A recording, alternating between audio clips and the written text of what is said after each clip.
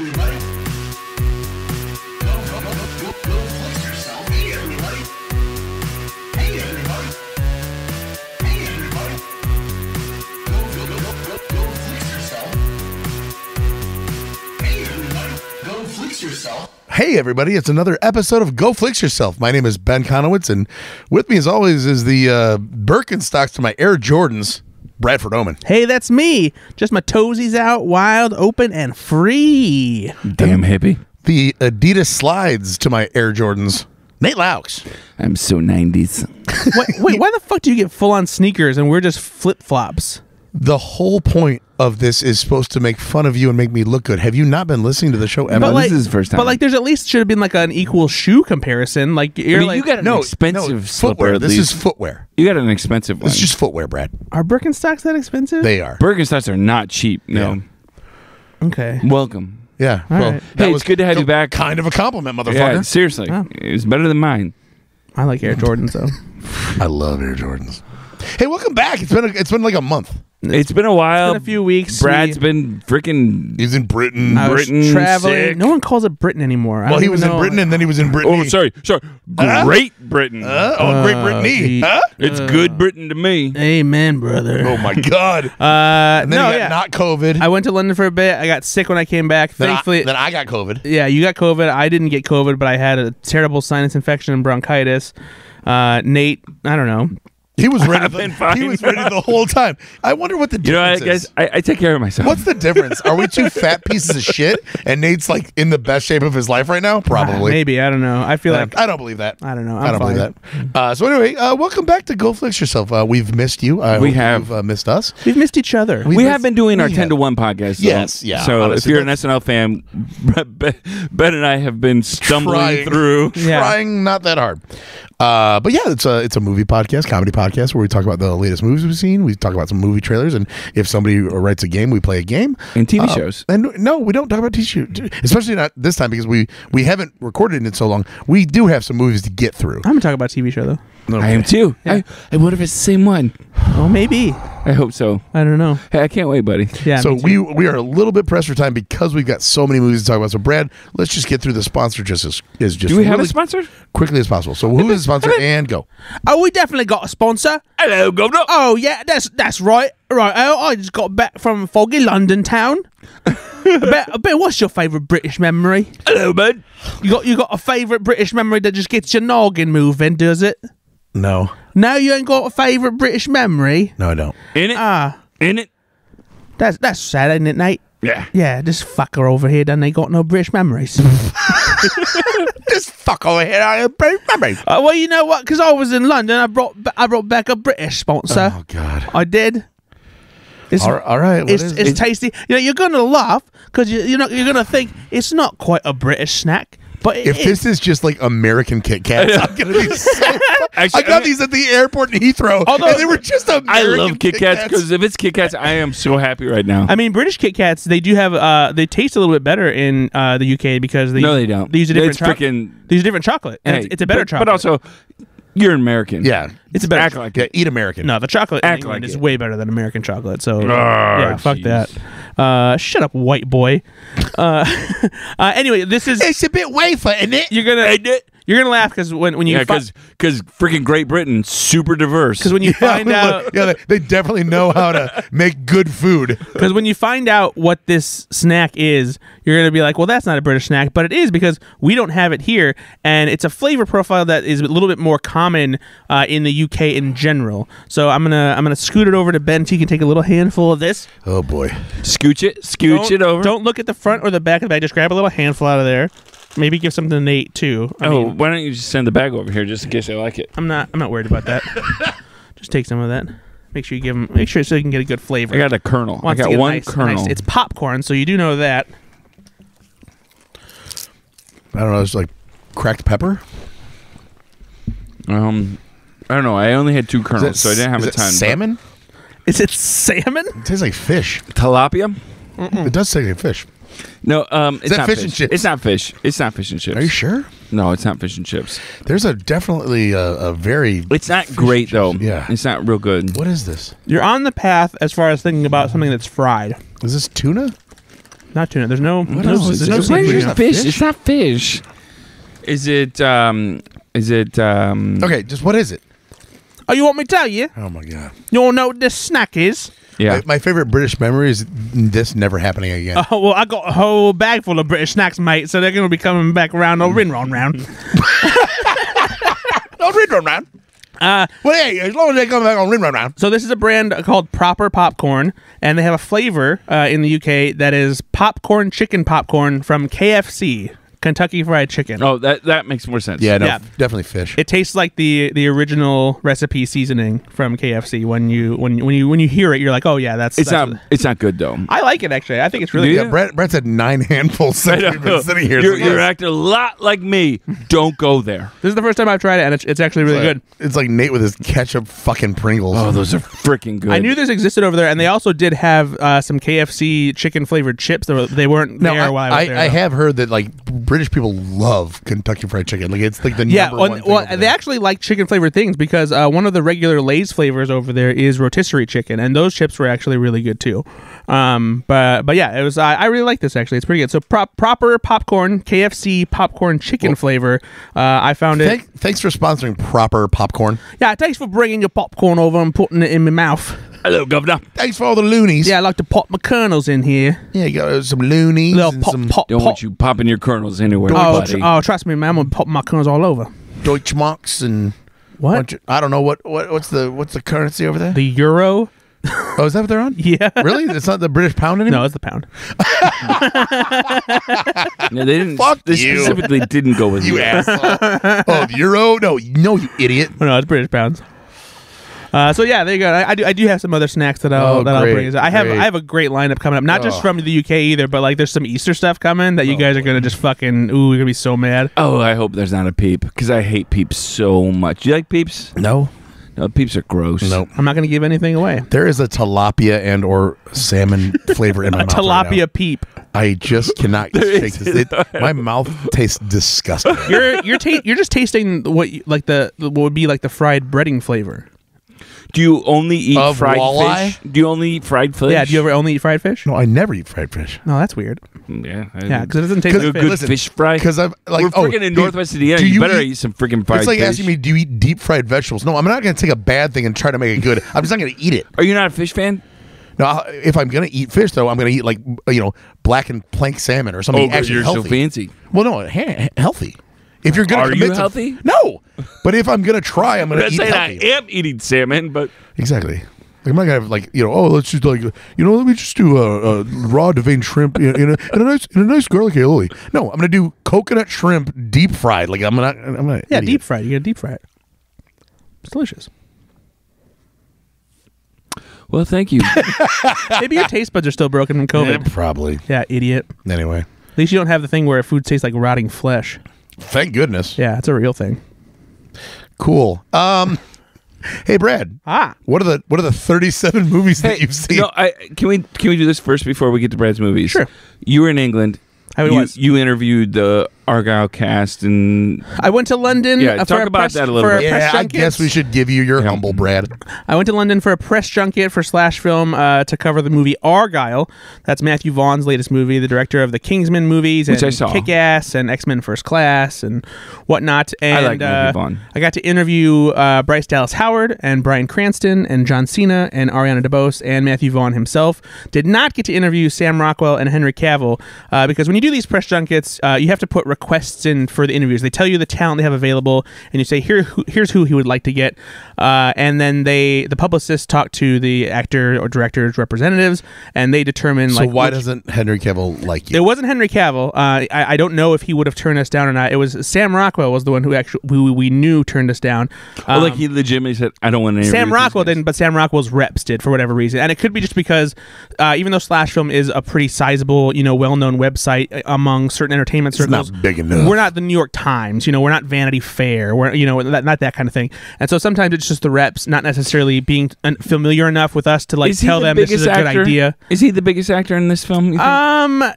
Or would he have had the most requests? you think? No. He's a pretty big no. dude. He's the co-lead of the movie with Bryce Dallas Howard. And he was really good in this. No.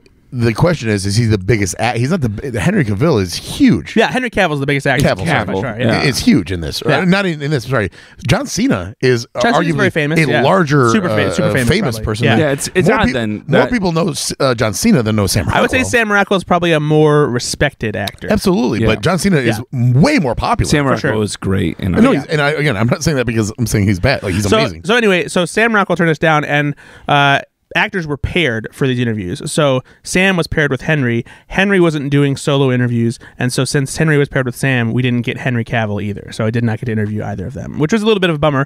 But I did end up hearing that Sam Rockwell was getting over being sick, and Henry Cavill was getting sick, and so their interviews were not Weren't necessarily all that exciting because they were just kind of over it by that point. Yeah, no, Superman was fun. I'm in The Witcher.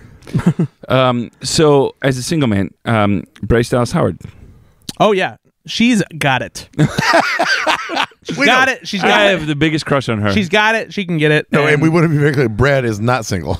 No. No, I am. Yeah. But the way you said, like, as a single man, Brad. No. Brad's not allowed. No, I am. But I love I am her. fully engaged. Is she beautiful in person? That's all. Absolutely. Okay. She's beautiful. She's nice. She's very She cool. just seems charming and wonderful. It was lovely to talk to. The one thing that did throw me off a little bit, because this doesn't normally happen, is when I sat down to interview, she was paired with Bryan Cranston, is before the interview even started, she goes, so did you like the movie? And it's like, don't fucking ask me that when I'm about to interview you, because what if I didn't? You're going to make this real weird. Well, you're going to just lie and say yes, and then you're going to shit on it later. Of course. So, yeah, ask that. Oh, I loved it. Thank you so much. Give me what I need, knowing that I love the movie. And then you're like, worst Argyle. I would have watched an Argyle sweater. Gargoyles, like is what I prequel would have watched. Gargoyles. So I'm interested because this is you like the the world movie? that I live. No, we're gonna get to that because I saw it too. But I'm interested as just interested in what you do. So when you go over there, you're there for a week, right? No, I was literally there 2 for days. like 2.5 days. Okay. What is it like? What does that day look like? Because you're only interviewing them one day, right? Yeah. And so is it just you're in a room, or do they say, "Okay, Brad, your turn. Go into the room where the actors are"? So it depends. I've been in situations where when you were doing a set visit, we're on set, and either we'll talk to the actors in between like setups actually on the set of the movie, or they'll take us to like a room close to set for a bit, and they'll bring in the cast who is like So what was waiting this? nearby. This was a press junket situation that they had set up at a hotel. They have some rooms rented out. They have a whole camera crew there in each room where they're seated. We're all fully lit. Like if we're the interviews are set up as if I was doing interviews on TV. Because some of them are. Because some people are doing these for TV or even just for video online. Do they? So this would be funny if like it's like Byron Allen comes in right before you. It's all fully lit. You walk in the room, they just shut the lights off. They're like, yeah, this one's not going online. It's fine. We don't need this guy to have HD face. We don't want any of that. Makeup? No, honestly, just so I can look at him. So, but yeah, so it's full camera crews and everything. Like it's set up that way. And I don't prefer this kind because when they're doing TV setups, they give you a lot less time because they have to get through more people, and they're trying to do like more quick bites as opposed to like digging into like in-depth interview stuff. So like I prefer if it's just going to be audio, getting 10 to 15 minutes, and even if it's not on video, it's cool to have these interviews on video because it's fun, But yeah, I would prefer to have more time rather than having the professional crew shoot it and that kind of thing. Top of your head, top of your brain here. What is the longest time you've ever spent with somebody and like Me. He spent a lot of time like with me. I know that you've interviewed Edgar Wright before, and I think you've had a kind of a longer conversation with him. I spent like an hour and a half on the phone with Edgar Wright one time. You think that that's the longest you've ever spent Absolutely, on the phone? 100%. And An hour and a half is a that's a ton that's of a that's a time. friendship. That's a friend. He's that's gonna a be in first your time to a wedding, friend. right? Yeah, exactly. that and then there, this wasn't just me, but 2 of the set visits I If did. you say Arnold Schwarzenegger, I'm gonna kill you. No. I did a set visit for Real Steel, and Sean Levy, the director, came to dinner and was there with us for like 2.5 hours. Didn't you go to dinner with Taika Waititi? Yeah, that's the other one I was going to say. Is Taika Waititi came out to dinner with us for Thor Ragnarok, and he was there for like 3.5 hours. Did you guys listen to his Smart List episode? I did. A lot of cocaine. A lot of cocaine. But he also came across a little different. Like Yeah, he a was lot of cocaine. well, also just not as or a little more serious. Or He maybe was just, he was more reserved actually. like, No. I felt like. Did you? So- When you listen to that, like, Yeah. But it was because he had literally just gotten off a flight. Yeah. So I'm sure he was just I know. like sitting on tired. It just wasn't. But I normal didn't him. know if that's just kind of his personality. I you know? think I honestly give him There are- credit here I- because he just got off a flight. That's got to be. I tough. think that's it too. But I also I think he's the kind of person having spent some. I was just saying you would know. Yeah. He's Let not, us tell you what it's like. He's not. He's not one of those people who is always on. Because like when we were at dinner, he wasn't like high energy, cracking jokes. Like he still would, naturally, but he wasn't like he was putting on a show or anything. You know? So did he put on a show? No. And like someone like Aziz Ansari is like that too. Honestly, like you would think that he would be a little more open, energetic, that kind of thing. Because He's his comedy is all it's, well, not quite. I mean, that's more chaos. Randy, Yeah, from Funny People. But he has more energy. But in like real life, talking to him, he's more reserved and a little bit like has like you can tell he like is more chill, just like in his normal life. Sure. But yeah, so I saw Argyle. They showed us the movie before we did the interviews. Gargoyle. You want to talk about it? Because I saw. Yeah, for sure. The weird thing is so because we did these junket interviews, we had to see the movie first, obviously. But they had the world premiere in London the day after we did the interviews. So it's like, okay, well, why aren't you guys just sending us to the fucking cool world premiere then, and I can go hang out with Dua Lipa or something? Well, yeah. Why would they though? You're a bunch of. Did you schlubs. interview Dua Lipa? No, because she wasn't there. She didn't get there until the day that I left. Did you? That's not a real question though, Brad. Why wouldn't they send a bunch of press nerds to the world Well, but that's the premiere? thing though. It's like they're not all nerds like me. But like they do send like people to like press people all the time to the world premiere. Like that's what the red carpet is for. And like there's always a bunch of press at world premieres. But isn't that just all television? No, not at all. I disagree. Well, you're wrong. So I did see Argyle, and I saw it at the theater. I liked it, but I was lukewarm on it initially. But the more I thought about it, the more I appreciated how wild and unhinged it got as it went on. Because the first half of the movie is very much what you see in the trailer. The setup of like, oh, Bryce Dallas Howard is this damsel in distress who's caught up in this world of intrigue that she doesn't understand and she doesn't know why. And she's created these novels that are somehow tied to a real spy world. And she gets caught up, and Sam Rockwell is trying to protect her from all these deadly spies.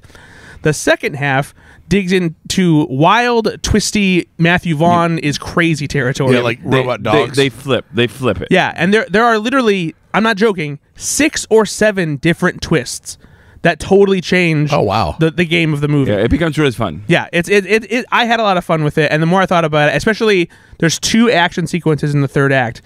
You haven't seen anything like this in a movie before. Whoa, that's saying something. And but not necessarily in like a oh, this is cool John Wick kind of way. It's just like, oh my god, this is so weird and silly, but And like fun. Yeah, Yep. but it's fun. And so for the most part, I honestly walked away enjoying it. I gave it a good review, and I really did like it. Did you think though?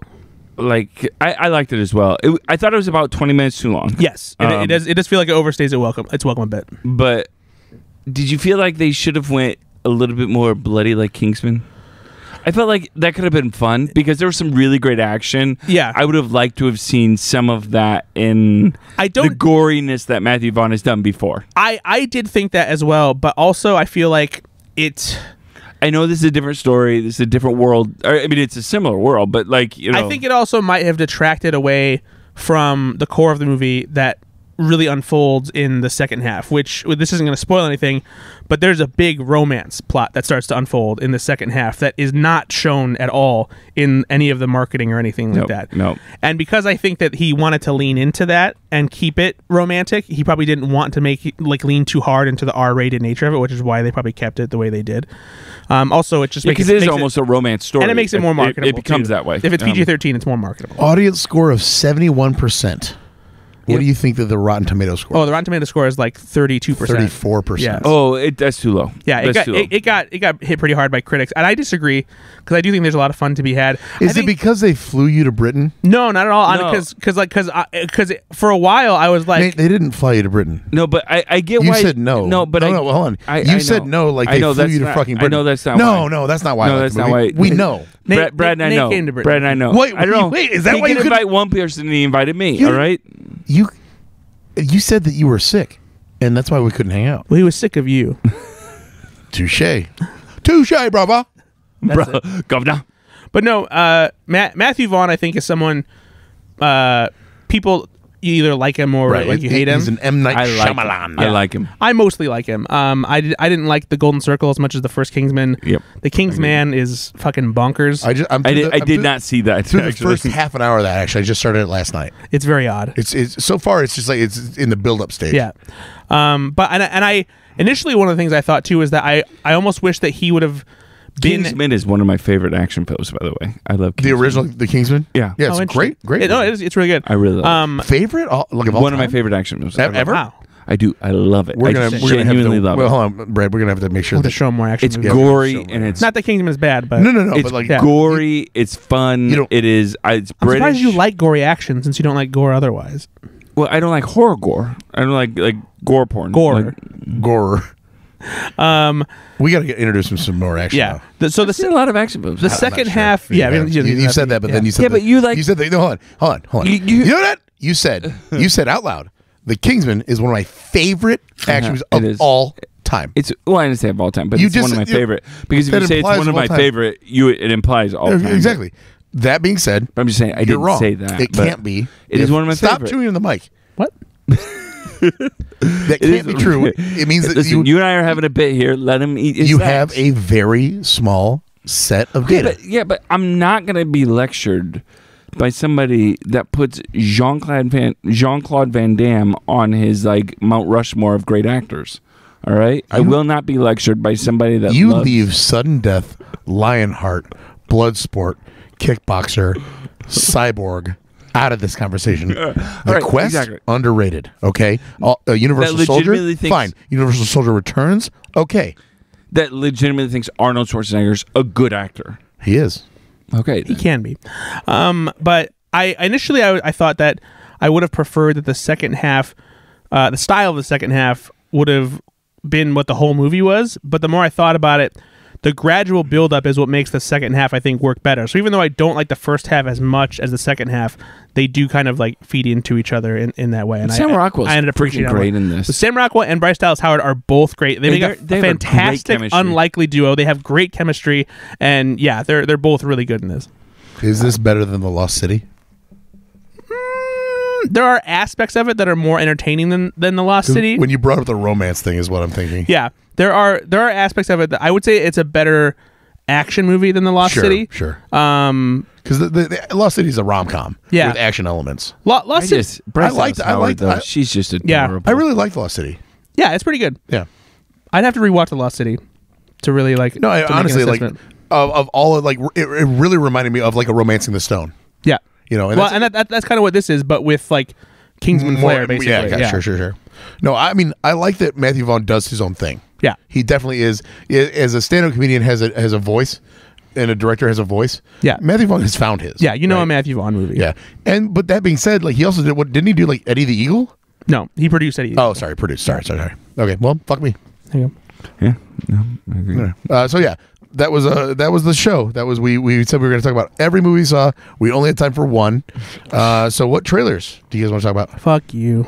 I mean, you guys only did What half movies an hour did you there. watch, Grandpa? No, I mean, keep going. You started. You did start. So what movies did you watch, Brad? I watched just a few Sundance movies virtually because I didn't really have much time because I got sick, and Sundance has a special role in your heart, doesn't it? it really does. That's where I met my fiance Brittany, and that's just where my love for film and my love for Brittany blossomed all over. The two great loves of your life. Two great loves of my life. Two of the three great loves of your life. Me, Brittany, and Sundance. Yeah, I just shit myself. I'm not surprised. So the three that I watched that I'll quickly mention. I watched a movie called Thelma, which stars June Squibb. Who did you guys ever see Nebraska? I did, and she's not a youngin. She's not. She's not a young. She's a very sweet old lady, and she's a wonderful actress. In this movie, Nebraska was Will Forte and Bruce Dern. correct. So in the movie, she plays this woman Thelma. She's not getting around too well. She's a widow, and she's not too great on the computer, but she's got a grandson who comes around and helps her. And so all of a sudden, she gets a call from what she thinks is her grandson. Panic. He's like, "Oh my gosh, I'm in the police station. Like they told me, like did this or whatever." And it's like it's a scam. And so they tell her that like he's like you have to send me like the money to bail me That out. happened to my grandfather. Did it really? It really did. Yeah. Apparently that happens a lot. The scammer called him and said, "Grandpa, I need money." Yeah. And he said, "Who is this? Is this Chip?" Yeah, exactly. Which is my cousin. Yep, that's exactly and he what said, happened. "Yeah, this is Chip. I'm stuck in Canada." And my grandfather sent him $5,000. Yep, and so that's what happens to this woman Thelma. She sends $10,000 to try and help her grandson, and it turns out to be a scam. But Thelma, she's kind of upset about it, and she can't stop thinking about it, and so she decides to try to track down who the people are who does it. But she's this adorable old woman. She's not. It's not like this is like a John Wick old woman either. Like if you've seen June Squibb, she's an adorable, chubby old lady, and she's 94. By the way, and she decides she's gonna go out and track these people down. And so she tricks her grandson into taking her somewhere so she can talk to one of her friends and borrow his scooter and drive across town. And so it's framed not in a parody way, but cut in a way where to make it feel like it's a little bit of an action thriller kind of movie, but it's very charming. It's very, very well put together. It's very well written and funny. There are little nods to Mission Impossible and stuff in it, but it's very enjoyable. I liked it a lot. And so June Squibb is one of those actresses as well that didn't really become famous until her 70s. Yeah, right. exactly. She wasn't big in Hollywood. I think she did a couple things, but nothing major. But she's 94. Uh-huh. Yeah, but has won an Academy Award. But what I'm saying is when you cast this movie and you cast her in it, you better have a 3-day shooting schedule. I'm kind of not joking. If you're 94, this can't be a 6-month shoot because no. Well, I mean, it's an indie movie too, so they could easily replace you, right? Yeah, but you agreed. But it's a very, very charming movie. It should come out later this year. It's a lot of fun. I also saw a movie called A Real Pain, which is written and directed by Jesse Eisenberg. He also stars in the movie along with Kieran Culkin. They play two cousins who decide to go visit Poland after their grandmother has passed away.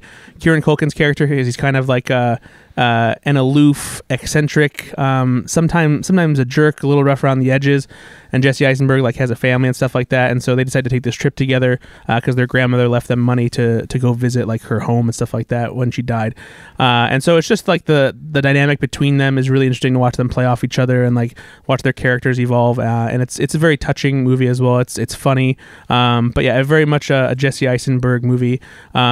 He has some flares of the cleverness of Woody Allen's writing in a way, but there's a little that more. Shock me with Jesse Eisenberg. Yeah, but there's a little more, I guess, dramatic edge to it in a way, without being pretentious or overly dramatic. But it was also a very good movie. Kieran Culkin is especially great in it, and I'm really glad to see that he later on in life, because obviously you grew up in your big brother's shadow, who is, at the time in the 90s, the biggest star in the world. Yeah. Hosted Saturday Night Live when he was 12 or whatever it was, Yeah. 10. And so Kieran Culkin now with Succession and with, more movie roles, good for him. He's finally, and actually he hosted Saturday Night Live. And he's so good in Succession too. Oh, God, he's amazing. Me and Brittany are on season 3 of that show, and he's just so fucking good. So at it. I want to ask you that. I'm through the 5th episode of the first season, but I read ahead and I didn't get any spoilers, but the memes are season 6. Nobody's succeeding. Does it ever get better? Well, there's only 4 seasons, so The joke was it's the 4th season. Nobody's succeeding in the company. Brian Cox is still in control after 4 years. No, so I mean, in season 3, that's kind of the whole thing. Is there's no real clear indication of how much time passes in the show necessarily. Sure. So it's not like this is going on for years. Gotcha. It seems like it's all happening in pretty quick succession. And I did the thing where now we're talking about a TV show, so we're gonna move on. But there's a lot of scheming and betraying and I stuff said we're moving between on. the family. And then the other movie I watched is called Skywalker's A Love Story, which is a documentary about these two Russian rooftop walkers, kind of daredevils who really had me going there. I thought for sure you're a fucking Star Wars nerd. I did too. I'm oh, great. There are these Here people. we go. These people out there who they're thrill seekers, they're kind of influencers too. They sneak onto skyscraper rooftops and places they're not supposed to be and take these incredible pictures hanging off the sides of buildings, climbing cranes on skyscrapers that are in construction. They post these incredible pictures on Instagram. There's these two Russian rooftop walkers. One of them's a man, one of them's a woman. The women are Angela Nikula. yeah, and women are a rarity in this hobby. But she joined and she met one of the more famous Russian dudes who was doing this. He asked her if she wanted to do like a sponsored thing with him. She did. They fell in love, became a couple, and so it kind of follows like their relationship and their kind of rise in fame in like what is this underground sport essentially. And then like, but the way that it unfolds is basically like a heist movie, because what it follows is them deciding to basically do like one last big thing. COVID happens and they're trying to make these like NFTs with the photos that they shoot up there to try and make some money because they can't do anything else for a little while. And so they decide that they're going one of the last buildings of its kind, this like for a while that will be built, is this skyscraper in Malaysia called Merdeka. It is a massive, huge fucking building, and they only have a limited window in which they could actually sneak in, get to the very top, and do one of these photos, and they'll be the first people to do it. And so the documentary follows them trying to figure out how to do it, and like practicing and all that, and following them actually trying to execute getting into the building and everything. And so there's a lot of genuine suspense and thrills and like complications between them as a couple and stuff like that. So like there's charm because of the real love story, there's excitement because of what they do, and like they get some unbelievable shots. You like they just the way that like you see them on top of these buildings and everything, it looks gorgeous. Some incredible cinematography. But yeah, great, really solid documentary. Liked it a lot. All right, so again, this has been Go Flix Yourself. We talked about Brad's movies. Nate, you can't make the same joke over and over. Yeah, I can, because we just said you go really quickly, and then you spent 15 minutes talking about. I'm sorry that the movies I saw were good, and that you just watched, I don't know, Alien vs. Predator Requiem again. No, I got a couple of them to talk about. It's not a big deal. All right, hey Ben, what did you see? Predator. Was that your sick movie? I watched Predator every year after we do inappropriate trivia. It's a big event in town that we raise a bunch of money for. It's charity. A big deal. You guys did a great job this time. Honestly, we raised $16,600 for charity, and it's the biggest event of the year for me. It's exhausting to put on. It's a lot. So then on Sunday, I always just sit in the dark and just drink and watch a movie. And so, of course, it's always Predator. So I watched Predator, and it was awesome. First time seeing it. What did you think? It could have been better. R.I.P. Carl Weathers. Yeah. It was a little bit more poignant, honestly, this time, because I remember a few of the scenes in that movie. And for those of you maybe that don't know, Predator is my favorite movie of all time. Carl Weathers is pitch perfect in this movie. He is phenomenal. There's a scene where Arnold Schwarzenegger confronts Carl Weathers' character, and he says, you set us up, you dropped the six of us, you made up a backstory, you dropped the six of us in the meat grinder. And it's this Carl Weathers character is in the CIA. And you gotta remember, this is an 80s macho bro fest. There's nothing about this that should be nuanced at all. But Carl Weathers has that literal watery tears in his eyes look, like this is the most dramatic thing that he could ever do. So he just was all in. And he tells Arnold Schwarzenegger, you're an expendable asset. And the way that he performs that scene with the tears in his eyes almost, it's like, I'm losing a good friend and but I need to tell him, like, fuck you, this is how it is. He was an incredible actor. Yeah, he really was. What do you think is his better role, that or Apollo Creed? I mean, Apollo Creed is like the most iconic thing I can think of for Carl Weathers. Nope. It is. Chubbs. No, I mean, it is the most indelible mark on cinema he's made. But he's done so much more, obviously, than that. It is Combat Carl from Toy Story 4. I mean, playing himself on Arrested Development. No, it's great. And then, of course, his turn on The Mandalorian is great. But the thing that made him maybe turn to comedy later on, like they were all in on him after Apollo Creed. So he started in this movie called Action Jackson. Mm-hmm. It didn't do all that well. It didn't take off like it should have. Maybe they were trying to say, could this be the action version of like Eddie Murphy or something like that? Because it was late 80s. It didn't work. So then maybe he had to kind of retool his career. It maybe led him to making choices like Happy Gilmore and things down the road. He was really brilliant on all spectrum. He could do drama, action, and comedy. It was just, you don't really see that anymore, where it's a triple threat. His delivery in Happy Gilmore, when he's talking about, he's like, Mom wouldn't let me play on the Pro Tour anymore. And he's like, oh, I'm sorry, because you're black. He's like, hell no, damn alligator bit Get my hand off. Yeah, like honestly, his choices in those, and then again playing himself in Arrested Development.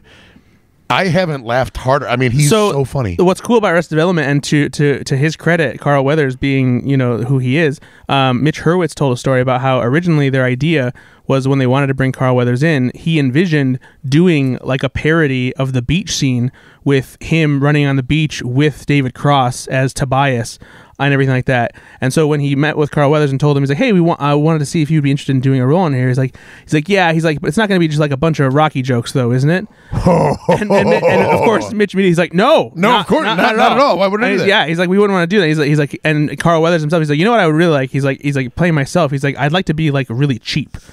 Like, he's like a really frugal person. Yeah, exactly. Like always saving money and cutting corners and like trying to make the most out of it. And so like that brilliance of that character came from Carl Weathers. Yeah. Which again, when if you come to a creator of a show and you say, hi, I'm very famous for other things. What I want to be known as now is a version of myself that's bad. Yeah. That takes a real putting your ego to the side. Yeah. I love that. So yeah, no, that was great. But no, I watched Predator 2 as well because I was a little drunk. Not as good, but Danny Glover's pretty great. But no, I watched The Beekeeper. Nice. What did you think? I watched it twice. Yeah. Yeah. It's more audacious plot wise than you could ever imagine. You were there for it? It's also worse than people are leaning on. It's got like a 70. Yeah, I've heard it's fun though. It's no, and again, I do not want to say you watched it twice. I watched it twice for a reason. He was on COVID. The dialogue and the writing is the worst part. I just wish they would have given a good writer a chance to like really write some clever shit or whatever. It's just so rote. It really does take it out of it. Let me ask you about one. Let me see. Okay, go ahead. I'm sorry. That sting. That would be great. No, God damn it. No, but they make so many Hive, Protect the Queen. Like they just really go all in. Of course. And it's just so stupid. It's so over the top because it's not even him doing it. It's everyone around him. That's worse. Why? Why wouldn't you give Statham those seriously, lines? Do you know what a beekeeper does? And it's not Statham. It's like some other British guy. He protects the car. Sometimes they have to kill the queen to make sure. It's like, what are you doing? Like, this is so stuff. But the action, buddy. Yeah. Let me tell you right now. And then, I'm not going to spoil shit. This will not, you know what? Honey doesn't spoil. I'm not going to spoil this movie. Okay. But I'll tell you. The audacity of the plot twists in this film is fucking nuts. Like, that's why I watched it again. Because I was like, let me see early on if I could tell that these people turn or whatever, do whatever they do. And it's like, they hide it pretty fucking well. Okay. Like, it's pretty good. So, overall, love the action. Obviously, terrible writing. Super fun. Okay. You excited about Beekeeper 2? Oh, there will be probably 2, 3, and 4. It's a Beekeeper 2, Hornet's Nest. I think this film, I don't know what it costs to make, but I think it's like 125, 150 million 1,000% already. Be. But honestly, so your movie Thelma, it's the same plot, except except Jason Statham finds out that somebody got scammed and just decides to keep the bees. So instead of June Squibb, you got Jason Statham. Yeah. So it was great. Who do you think would win in a fight? June Squibb. Squibb, 100%. I also watched The Holdovers. Hell What'd you think? What'd you think? I loved it. I think the Academy Awards have been announced. Paul Giamatti did not get nominated. No, he got nominated. He did, for this? Yeah. Okay, good. Because I haven't It'd be actually a travesty. I don't think he'll win, but it'd be a travesty. No, it just he needs that nomination. Like, he's fucking bro. The whole movie. It's a masterclass in acting. It's so well. I was gonna say it's so well casted, and then the cast. They don't have. It's a very threadbare plot. Honestly, there's not a lot of like meat to chew into, but so you have to take these scenes that are just these long drawn out moments and make them something. Well, it's all about the characters. No, exactly. It's a whole character study. It's character driven. But as Brad had previously said, it's worth your time. It's no matter what mood you're in, you can sit down and watch this, and it will make you feel something. It'll make you feel good, bad. There are definitely some very depressing things about it, but overall, this is a story of just people finding each other and whatever that means. And I really love that it's not what you think it's going to be, because it's not Dead Poet Society. It's not, With Honors. There's it not, doesn't even have that much of a plot. no, it honestly. doesn't. Yeah, there's no plot. It veers away from like what could have easily been the cheesiness of a story like this, and it all feels very authentic and genuine. And normally, and that's coming from somebody who loves Dead Poet Society and With Honors. well, again, those are different movies. They're Yeah. great movies. What's the movie that I shit all over that didn't have a plot? It's the pizza movie. Oh, Licorice Pizza. Oh yeah. I just said, there's nothing to do here. Like, I hate this movie. I did when I saw that movie originally. I fucking hated it because there was no linear progression. There was no plot. The Holdovers does have a bit of a plot, at least. It's not just an actor's free for all. It also But has just a it is mainly It's a better about film. letting the actors explore Yeah. the characters, and it's super well I feel like done. you're just in a bad place when you watch Licorice Pizza. You probably no. need to give it It's a not chance. great. It's not I watched good. it as well. It's not It's not great. good. Yeah, but Nate, like, I don't trust your opinion. It's fine. So then I also watched. Wait, you trust his? Now I do. I watched Ferrari. It goes back and forth whenever one of you pisses me off. I watched Ferrari. Oh, how was it? Eh. Yeah, see, that's what I've heard. Is Adam Driver good? Yes, and here's the thing. Because he loves this film and he talks. And he a loves lot. Italians. Well, he's in two. I know, that's a smartless Yeah, yeah. conversation. So, Adam Driver can't save this movie. Penelope Cruz can't save this movie. They are fucking brilliant. Like, Penelope Cruz especially. Yeah. She is. And honestly, watch this movie just for Penelope Cruz's characterization of Ferrari's wife. She's Ferrari. her. Watch it for Ferrari. She's fantastic. And I'll say this: I don't think she's ugly. Does she make your engine vroom? Anyway, she's great. He's great. The acting's very well done.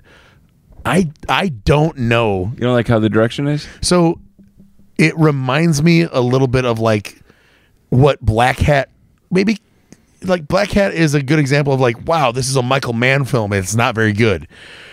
It's better than Black Hat for sure.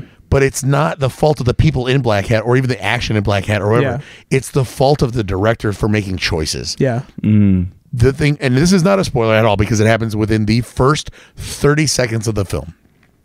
In the first 30 seconds of the film, they show Enzo Ferrari driving an old-timey car, and it's Adam Driver as Enzo Ferrari. It is such poor CGI I've heard the crash. Yeah. that he is just no. But even when they show him, it looks like a parody movie. It looks like they clearly shot him on a green screen, and he's buzzing around, and there's real imagery behind him from real footage, and he doesn't fit in at all. It doesn't look old enough. It's just not well matched, color matched at all. So they didn't spend the money, and that's your opening scene though. So Yeah. from that, I'm like, I'm now trepidation about the rest of this film because of this opening scene.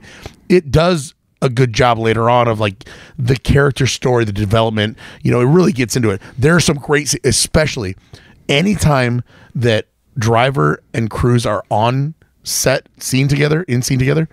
I couldn't stop watching. They are so good at hating each other, loving each other, so passionately Italian, let's say. Yeah. It's awesome. Outside of that, it's hard to just keep it going, and the rivalry with Maserati isn't really a thing, and the I don't know, just the everything else kind of just falls away, Yeah. and it's kind of a muddled mess. The performances probably give the thing more legs than it should have. Did you see the that clip that went viral from a Q&A with Adam Driver at a Ferrari screening? Where they like what he said, you're ugly. No. Somebody asked him, what would you say to somebody who like likes the movie but like found like the visual effects to kind of like take you out of it and like look kind of silly, cartoonish.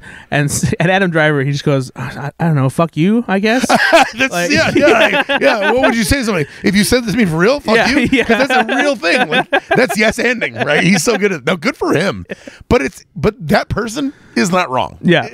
and it's just that when you're fucking starting a movie, don't start it like that. Either spend more money or don't start the movie like that.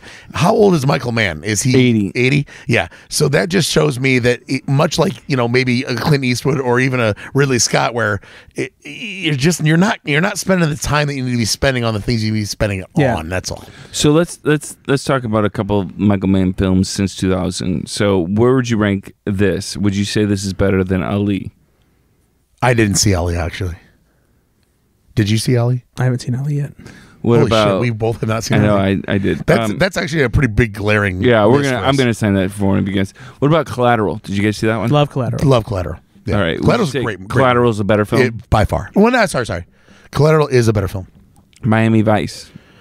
I need to rewatch Miami Vice I because do some too, people, 'cause some I people don't- really like it. I Yep. didn't get it at the time. Maybe I'll enjoy it again. I'm 100% agree with you. So Miami Vice is Heat light. Okay. So Michael Mann's. Warm. You know what? You remember Warm by Michael Mann? Oh no, sorry, Miami Vice. You're not wrong.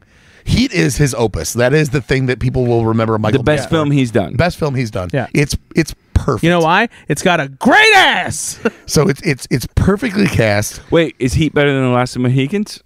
So they're different movies. Yeah, they're Sorry. very different. Very different. But you said movies. it's magnum opus, so Well, Mohicans put him on the map. Heat established they're him both as films from him. Last so- Mohicans is very good. Heat is operating on another level. It though. just is. The shootout scene in Heat it is studied in film classes as. Have you ever seen Heat? Yeah, I've seen Okay, Heat. Yeah. that he was the first one, honestly, to incorporate real sound. Yeah, the sound in that movie is It is- incredible. If you get the chance ever, anybody listening, to see Heat in a theater, holy shit, good for you. The surround sound. If you get a chance, Oh my god. humble bread, to see Heat in an Academy-sanctioned theater where there's a You Q&A son of a bitch. hosted by Christopher Nolan, where Al Pacino and Robert De Niro and Val Kilmer and most of the cast are all in attendance. Do that. Do I mean, that. the cast- They also can't be now, but The cast Why? of Val Kilmer couldn't talk. he couldn't talk then either. Oh shit! Sorry. Yeah, no, that was kind of like when it just started coming out Just that hold up he cue cards or whatever. he Yes and no only. Actually, at that point, I think he did say a few things, but like it was very difficult to understand him, and you could tell something was wrong. the cast of Heat is just. It's I'm looking at it right now. It's just ridiculous. insane. And it was at the time, I do remember, because I was like 15, 14 at the time. It was like De Niro, Pacino, finally. Like The Godfather did it a little bit. And dude was crazy as hell, but I love Tom Sizemore in the role. I Oh, really did. absolutely. And so, but Val Kilmer was Yep. perfect in this.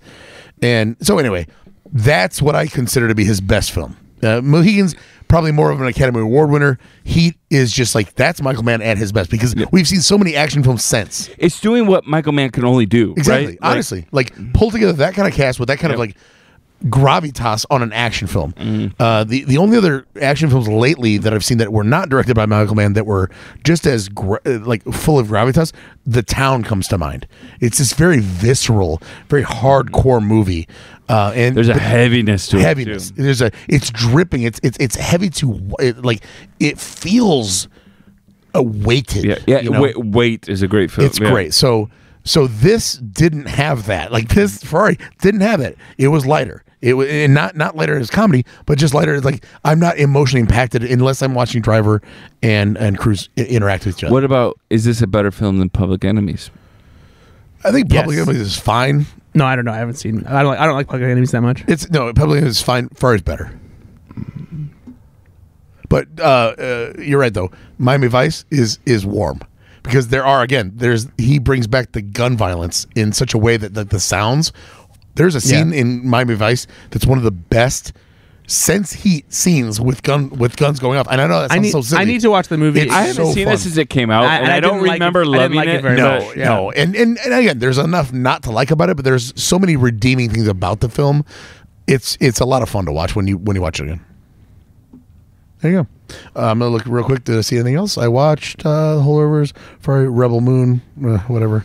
Oh, dude, I forgot to talk about Rebel Moon after I watched it too because it's such a piece of shit. Let's just talk about real quickly. It's just a ripoff. It's awful. It's just terrible. Awful. It's Zack Snyder trying to do Star Wars, which everyone knows. He's also doing like a putting the crew together movie. Yeah, it's just. I didn't end up watching it because I heard no, so seriously, many bad things about it. I don't know how you're supposed to care about any of the characters. I don't know how you're supposed to be invested in any of the world building that he does. I really like the trailer. It is a hollow shell of a movie that feels like they made a live action version of video game cutscenes. I was baffled. I wanted to like it because I saw the trailer. The trailer was good. The visuals looked cool, and Zack Snyder is great at making cool visuals. He does not know how to make a good beating story go along with it. It's so disjointed because they try to tell all these stories at once with these backstories, these characters, and they're picking up along the way. Anyway, not worth it. But then I will talk about actually one more, BlackBerry. So I finally got around to watching BlackBerry. Brad had said it's really great, and it's just a story about a tech company in the 90s or 80s. Who cares? But man, the performances are incredible. Yep. Glenn Howerton should have been nominated for an Academy Award for his portrayal, in my opinion. No, he was very good. Fucking amazing in this role. I've never ever watched a movie where I saw somebody be such a dick and such a pointed asshole, and yet I was still rooting for him the whole fucking time. For sure. That is so rare that honestly, I do believe that only really good comedians can do that. Where it's like, there's something beneath this asshole that I like. I just think that like Adam Driver's really good at being a dramatic actor, but he got such a funny side to him. He can also pull this off. Like, you've got to be both sides of the coin to do a role like this where it's something you don't dismiss as just the asshole, right? Glenn Howerton is perfect in this film. You have to have a look to you as well, and Glenn Howerton has that look where I'm like, I could like you or you could be a douche just as easily. The way that he physically screams in this film when he's just mad at people, I have impersonated it a couple of times. I did it, so Ashley and I were in the kitchen like 3 nights ago, whatever. Hey, your girlfriend. My girlfriend, Ashley. And we were sitting there. Can I try again? What's that? Try again. You always say that? Your girlfriend, Ashley. Oh, sorry, I can't do it like you do. My girlfriend, Burner. My girlfriend, Ashley. I don't see it. It doesn't sound like that. Anyway, so Ashley and I are in the kitchen the other night, and we're talking, and I said I watched BlackBerry, and she's like, "Well, why did you like it so much?" And I go, "Well, he yells, but the way he yells, it's almost like this visceral, like really big reaction." And she's like, "Well, do it." And I go, "I don't want to scare the dogs." And she's like, "No, I mean, they're in the bedroom. I think they'll be okay." And I did like my version of what he did, and I just really put like the loudest I could. And immediately when I did it, her eyes got super wide, like, because she's never heard me actually yell like I was mad. And so I just yelled like he did in the movie. And I come off like a fucking asshole right there. He does that, and you're still like, kind of want him to win. Yeah.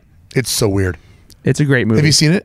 No, I've not seen it. You should. You'll like it. You'll really like it. It's yeah. it's better than you would think. Not that I thought it was going to be bad, but it just works infinitely better than a movie like you would think like that would work. Yeah. It's better than it deserves to be almost, right? Yeah. Like, I thought, because again, who gives a fuck about what happened to BlackBerry? Yep. It's not what it's about. It's about power and what it does to you, and like leverage and what it does to you. But also for me, like, I look at it as these are business people building a business, and what happens to that business.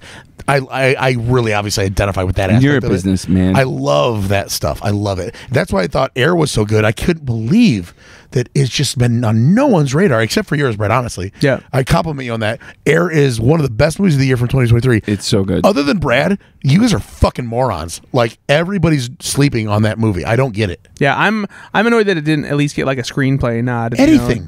Or just like, hey, if you're going to write an article saying the top 10 movies of the year, and then you're going to have 10 more as an honorable mention, and you're not going to even mention Air. I honestly, I think people what it is. People hate Ben Affleck. I think what it is honestly is that it came out pretty early. Even though they did do a big awards push for it, I think the other problem is that there's a certain cynicism for people where they're like, well, it's just a movie about a shoe.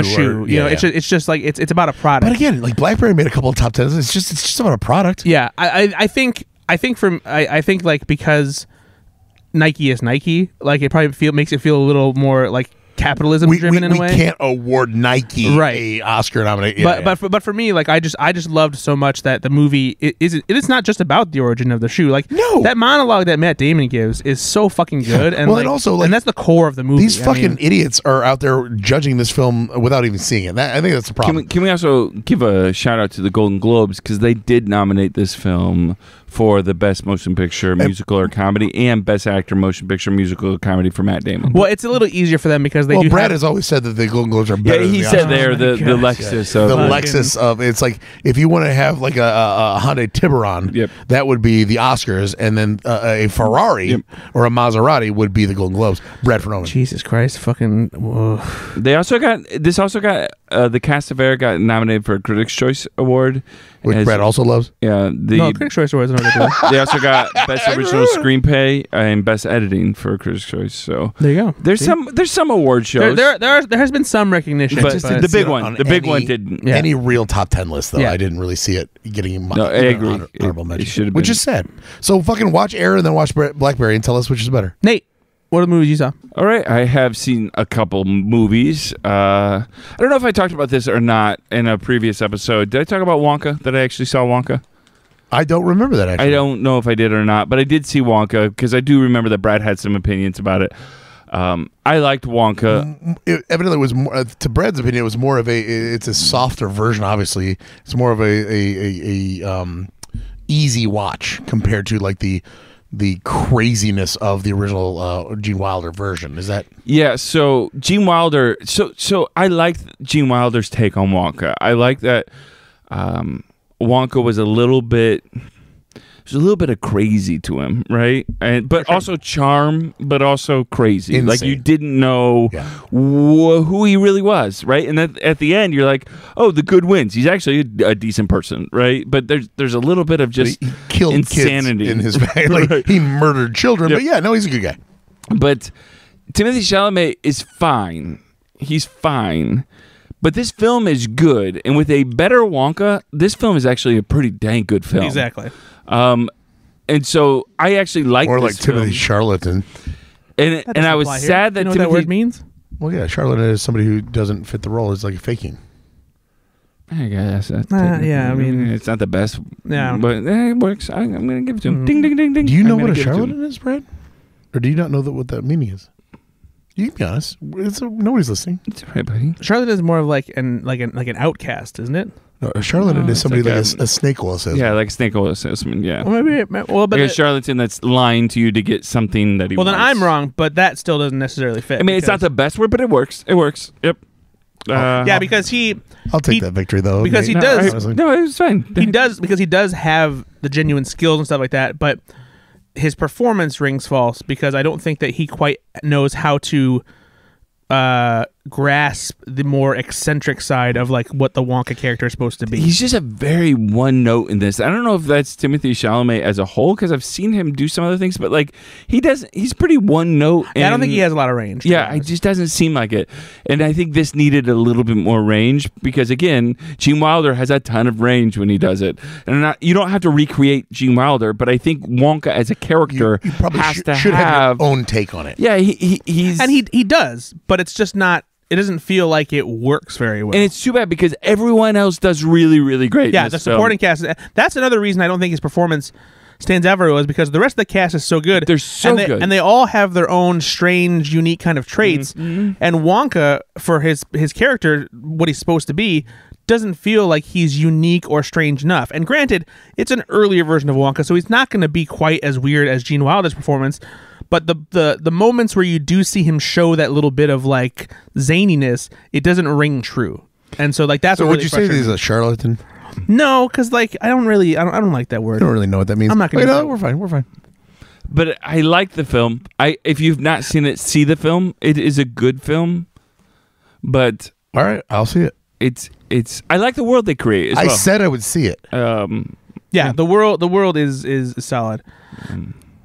See, I don't like the use of charlatan because it implies, you're still thinking about that. It implies that Timothée Chalamet is like lying or like intentionally lying, or like, but like it's just that the performance doesn't feel Yeah, and that's authentic. why I said more like Timothy Charlatan as a joke, as in like this is a false representation of what Wonka should be. But it doesn't really it's apply. a one-off. It's not exactly dead to rights. Why would it be?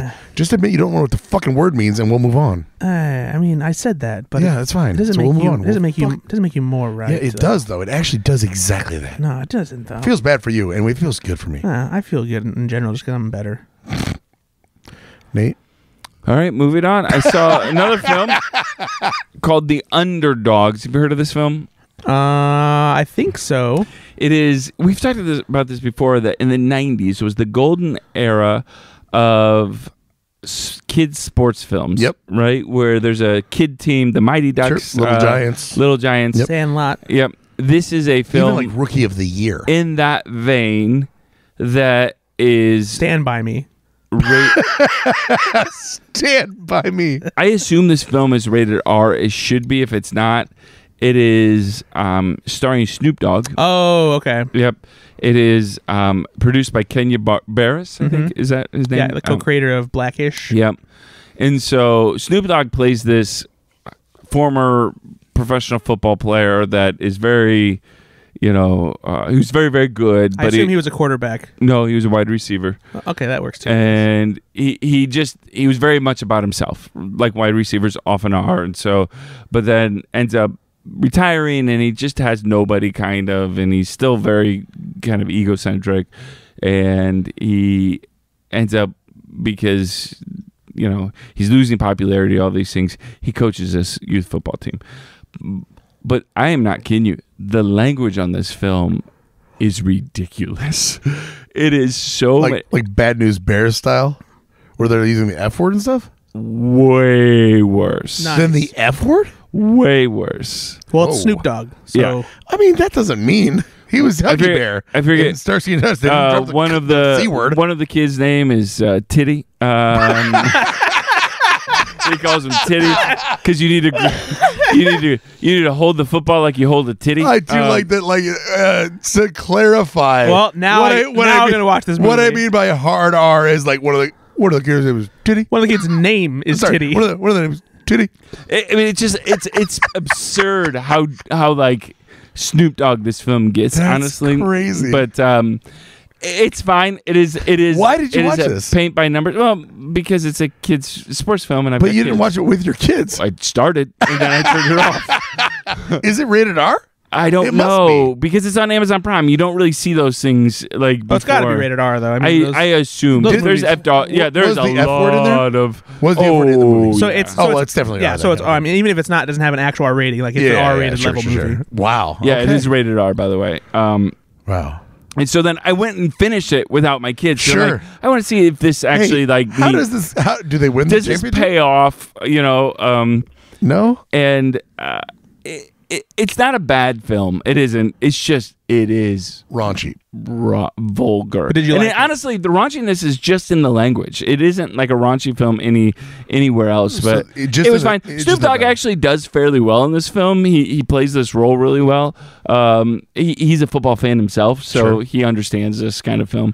Starring Calvin Brodus. Yes. Did you like it? I thought it was fine. I didn't love it, but I thought it was fine. It's just who's it for? That's what I want to say. Yeah, like it's a kids sports movie made for adults. Like, I'm that not is a weird. prude, Yeah, but I'm I not felt sure that's weird what it is, watching yeah. it. Like That is strange.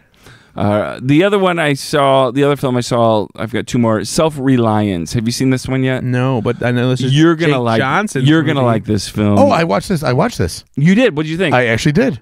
I think Brad's gonna like this. No, I film. think you will. The premise looks fun. Yeah. Yeah. So Jake Johnson wrote and produced and stars and directed in this film. This is his baby. I actually just listened to an interview of his on the Pete Holmes podcast. I don't often listen to Pete Holmes, but Because it's 7 hours long now. it's so long. But I like Jake Johnson a lot because I'm such a New Girl Says the fan. podcast that's bordering on an hour and a half. Yeah. Listen, literally, they're 3-hour episodes now. But so I wanted to listen to this, but it was really interesting because Jake Johnson talks in that podcast about the necessary relationship that a creative person has to have with the audience. And he said sometimes films he really dislikes because they have no relationship with the audience. They don't care about how people are actually going to view the film. They just want to create the film. And I'm then it's your I'm fault. making the thing for It's me. not your. It's your fault for if not you don't liking like it, fuck you. Yeah, it's right? you didn't get it. Right. And his point is no, you're a bad filmmaker then, because like people should actually like to see your film. You should actually have a relationship, and you should actually want to say, oh, I kind of, not to say I'm only creating it for the masses, but there has to be an audience there. There is that juxtaposition between I'm going to make the broadest movie possible so that CBS can put it on Thursday nights. That's terrible. Yep. But you also don't want to make such a niche film that like me and my buddies think this is hilarious and no one else does. What are you doing? Where you've taken out the consideration for the audience to say, well, they might not get this, and we should actually think about them getting this. You know. So Brad and I have had this conversation, and I think actually Nate, we all have, where it's like movies like Pop Star, Hot Rod. Even Napoleon Dynamite necessarily wouldn't have been the biggest hit that it was. It just got a groundswell, but that's not a movie made for everybody. It just was one that hit the mainstream. Yeah. But a movie like Hot Rod, if you look that up, it's not very well received. It didn't do well at the box office, but that's a fucking hilarious movie. It's a cult favorite. Exactly. And these become cult favorites because it's not for everybody, but it's for enough. Yeah, and it also, it didn't have its audience right when it released, but it found its audience. Exactly. But I like that Jake is talking about the fact that he's at least cognizant of making a movie for more than just himself. Yep. So anyway, this film is about a man that has an opportunity to go on a game show.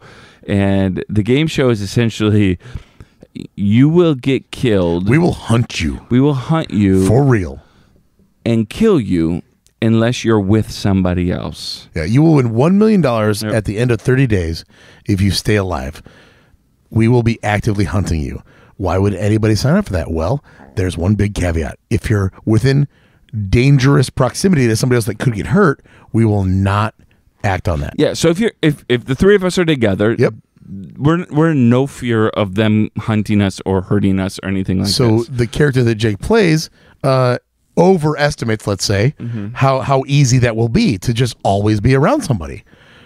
Especially when people don't necessarily want to be around you, because that's what this film ends up being about, is the importance of having people around you, right? That's the kind of film he's trying to make.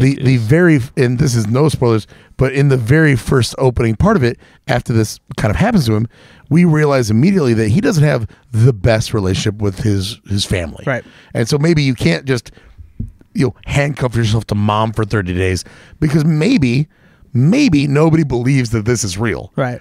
And so like, honey, I get it, but I'm a nurse. I've got to work. I can't take time off. And it's $1 million. Yeah, but I've got to go to work. That's kind of like the very start of this. Yeah. And then of course it goes bonkers from there in the best way. Like, do you know what I love about this film though, Ben? I love the film itself. I loved it. It was 87 minutes. Yeah. And I love a good 87-minute film. Quick hit. And it got in, it got out, it did what it did. I still, after all these years, Anna Kendrick, call me, I love you. True story. She's adorable still. And so it just, what a fun film. I think you can see it on Hulu, maybe. Yep. I think that's where I watched it. Yeah. No, it's well worth everybody's time. It's a lot of fun. Well worth your time because it is so short. It is short, but so also good. a story that's just fun. Like it is. It is not the story that you've seen all of. Different enough to make it a mark. And then the final one that I want to talk about that I got to see is a TV series. So, Brad, I'm just going to be talking to you right now. That's fine. So I did get to see this TV series that I really like called Mr. and Mrs. Smith. Have you guys seen it yet? No, I've heard it's good though. I've not seen it. It is so much fun. I'm too busy with Reacher. You will, both of you haven't finished second season of Reacher? What are you doing? Watching movies. Are we not 40-some-year-old men? I'm watching movies. Come on. But I'm through 2 episodes. It is so much fun. I'm going to walk upstairs and watch the 3rd episode of Reacher tonight. It is so much fun. Mr. and Mrs. Smith. If you get a chance, that's all I'll say. It's just if you get a chance, watch this. It is a lot of fun. Is it really worth your time? It's so much fun. Okay. I can't wait. I hope they do another season. It's a great mystery. It is a great love story. How much of it is the same kind of premise as the movie? Close enough, but very expanded and different enough as well. Like it is. So clearly, it's not a retread. It is based on this let's say this. It is based on the world of Mr. and Mrs. Smith, where Mr. and Mrs. Smiths exist. Okay. But it is a very different Mr. and Mrs. Yeah, Smith. because they can't necessarily take it to the level that the movie does, because like the conflict has to be spread out across the series. Well, yeah, the first episode they're gonna find out that each other is a spy and they need to kill each other, right? That's gonna be tough to do for eight episodes. Right. And then, like I said, the premise is that other Mr. and Mrs. Smiths exist. Sure. And so this is about one of those. This is about all the Smithises. Yeah. So Some westerns, it The is. Smiths. but mainly Smiths. It is a lot of fun, and I'm really glad they made it. And I hope people watch it. Westons, not westerns.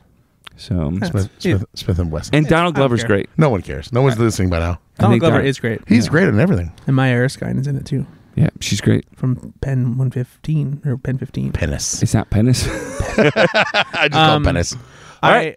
I want to give a quick shout out to a TV show real quick. It's not one that warrants a lot of exploration, but it's a show that I that's adore because it's so charming and it's kind of out of left field for the kind of things that I usually watch. But if you haven't heard of the show or if you haven't watched it, there's a show on Big Netflix Bang Theory. called Sheldon. Young Sheldon.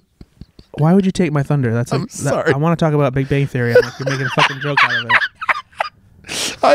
I love the idea that Brad would legitimately I just want to take a time out. And honestly, let's not fuck around right now.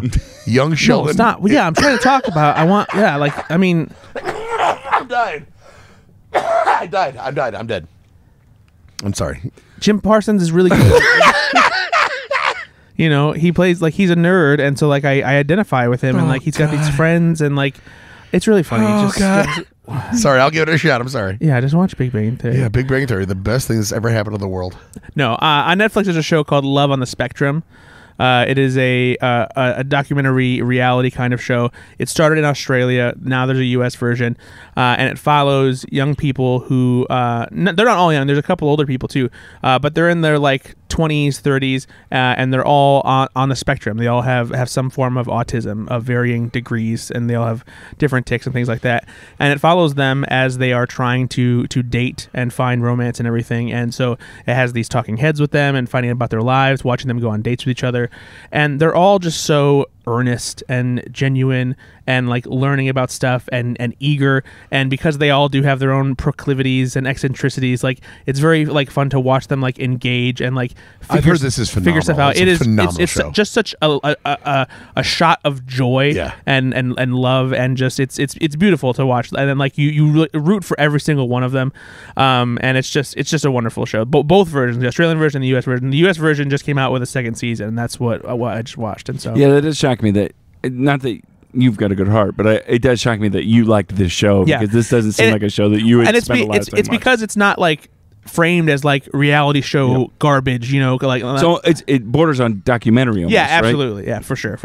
It's just very good. So yeah, if you want to warm your heart, give that a watch. So are we going to watch trailers or not? What are we going to do? Let's just quickly talk about one trailer because we're There's pushing it. one worth watching. Yeah, we saw the trailer for the remake of Roadhouse. Starring Jake Gyllenhaal and Conor McGregor. Conor McGregor, if you don't know, is And I don't think Conor McGregor's like the number 2 build person in this film either. I mean, he pretty much is though. Like they are putting the poster out there of like Jake Gyllenhaal versus Conor McGregor. Like it's a thing. I mean, he is a very, very popular mixed martial arts athlete. Even though he wasn't the best of all time, he was. Yeah, the it's like when they teamed up Dennis Rodman with Jean-Claude Van Damme in Double Team. Yeah, it's like actually kind of exactly like that. Yeah, I know. Except for this is a Doug Liman movie who did Born Identity. Yeah. So yes, I just feel like Jessica Williams should be second build on this. sure. I mean, she should be, but that's Or not how they're- Daniela Melchior. This is made for the brosives of the world, And I'm here for it. So that's why I'm gonna watch it. No, it's And it'll be on my best of 2024 film. I love the fact they're doing this. It's so silly and over the top. And Jake Gyllenhaal, honestly, we saw from Southpaw that he can get ripped up and like look the part. So this is fun to me. I mean, No, it looks surprisingly good. It looks really fun. I'm excited to see it. It doesn't feel like it's quite as over the top as the original Roadhouse. It is in some ways, but like, you know, I didn't see one throat rip. that's a good point. But maybe they're saving that. You don't I want hope you don't want to give your throat. Listen, by the way, if they don't do like some sort of like, because that's what Patrick Swayze was known for in Roadhouse. He took a man's Adam's apple out. Yeah. I need to see that. I'm not gonna be upset if it happens. But maybe they'll go a step further. Maybe he'll just rip another part of his body out or something like that. Nope. Would you rather see him rip someone's throat out or pull someone's dick off with his hand? That's a really easy answer. A. I don't know. I still want to see a throat rip. I don't know. I would love to see Jake Gyllenhaal just stretch someone's What the fuck is dick off their body. This is how you can tell it's late in the night. Brad's like, I want to see a dick rip. You've never seen a dick rip before. I've never seen a dick. You know what? To be fair, never seen a dick rip. Yeah, I mean MacGruber's rip throats. So like, Fair enough. yeah, come on. Yeah, I want to see. I you know want what? to. I stand corrected. Yeah, either that or reaches his hand up someone's ass and Whoa. pulls it out Just like an anal cavity, like a fucking sleeve. retreat, Yeah, like when you get your sleeve stuck on your hand. like a reverse wizard sleeve, Yeah. Roadhouse. slivered weave. But no, I think this looks like a lot of fun. No, it's silly. It's over the top. There's some production value there. Obviously, Jake Gyllenhaal is an A-list actor. They are recreating this and doing the best they can with a big budget. Like this should be fun. And Billy Magnuson's in this, and I love Billy Magnuson. Love Billy Magnuson. Yeah, he's going to play a fun role in this. This is a film that if it went to the theater, I would go see it in the theater, I think. Yeah. No, it really looks. I But it's not. hope they give it a Silly. limited theatrical release. At least. I mean, I don't think they are because it comes out March 8th. It comes out in a month. That's still a month and a half away.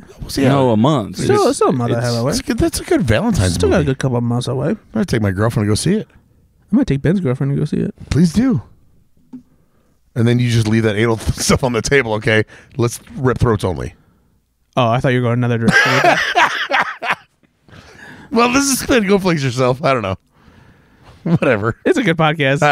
Listen, fine. We're fine. Listen We're if fine. you want. I don't know. It's been 3. We're out of sorts. It's been 3 weeks. I don't know. Yeah, we just Next week we'll bring back a game. We'll do all of our we'll do all the normal little stuff. fun little trinket stuff. We let Brad just go on way too long with his stupid movies. We had a lot of films to cover. my stupid movies. Your My stupid Sundance shit. almost all my movies are better than the ones that you saw. Yeah, but nobody wants to hear that.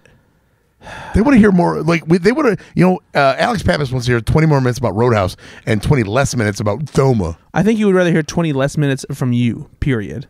Disagree. I'd see a film with June Squibb ripping a throat out. I would watch the hell I out would of that. watch that. Yes. Well, Hollywood, get on it. We want to see it. Because get on it soon. Yeah, honestly, again, you got about 6 months. Yeah. Beekeeper versus Thelma. Oh, that's the universe we need to create. Widowkeeper. Now I'm talking. Widowkeeper. Yeah. There we go. Widowkeeper. I love it. Well, guys, if you like this stupid, Widowkeeper 2, Black Widower. that's enough. If you Sorry. like this Sorry. stupid podcast, just rate us 5 Just stars. do whatever you want. Yeah, do whatever. Tell your friends or don't. Yeah, Like, don't. I mean, I don't like, care. yeah, I just- love you, but you don't love me. It's fine. Yeah, you can listen and you can tell your friends, or you can fuck off, I guess. No, whoa, no, not Oh, that. oh, Not sorry, that. sorry, Not sorry. that. You can listen or not. We won't judge you either way. Right. We would prefer. No, we will judge you, but like Nate. well, let's just be honest with the listeners. No, I'm being honest. Like you can listen or not. You can tell your friends or We not. judge people that would- don't listen to we this. would prefer if you listened. Yeah, but if you don't, like, then just drop Listener, that. I'm sorry. No? These guys are idiots. Oh, okay. What the fuck is wrong with you? I don't know. I Just, let's be honest for once, all right, with the listeners. We have Yeah. 13 listeners, and like I'm trying to get to 14, and you guys are over here just telling them to fuck off. No, we're saying if you don't listen, Yeah, that's not. Anyway, that message will get to him. bye everybody. Bye.